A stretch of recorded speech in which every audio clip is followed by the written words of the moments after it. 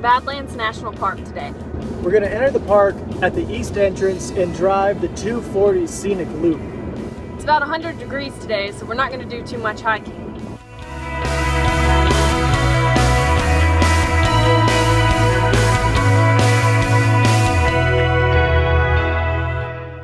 So we just pulled into the park and we're here at the visitor center now. We're going to go in and grab a few postcards and then we're going to start our scenic loop.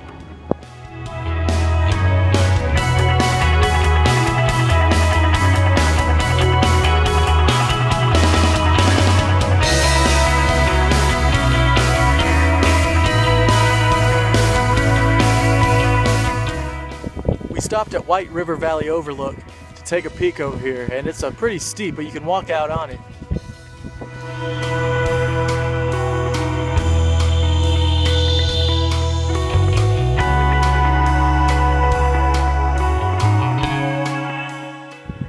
So we just pulled over to check out these bighorn sheep. There's about 3 males over here, and they're huge and beautiful, and they're grazing right now.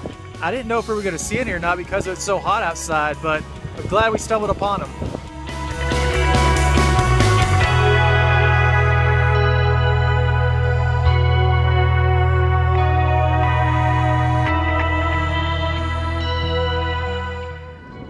So we just finished the 25-mile scenic Badlands loop. It was really beautiful. There were tons of scenic overlooks. We got to see some bighorn sheep, and it was just a really beautiful day. Even though it was really hot, we got to enjoy the park. But the truth is, our campsite right now offers so much of the same beauty that we saw inside the park, and we're parked right outside, camped up at the Buffalo Gap National Grassland.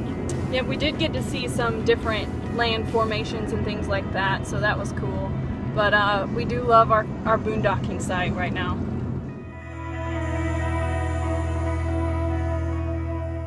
We're driving and vibing. Click the subscribe button below to join us on our journey.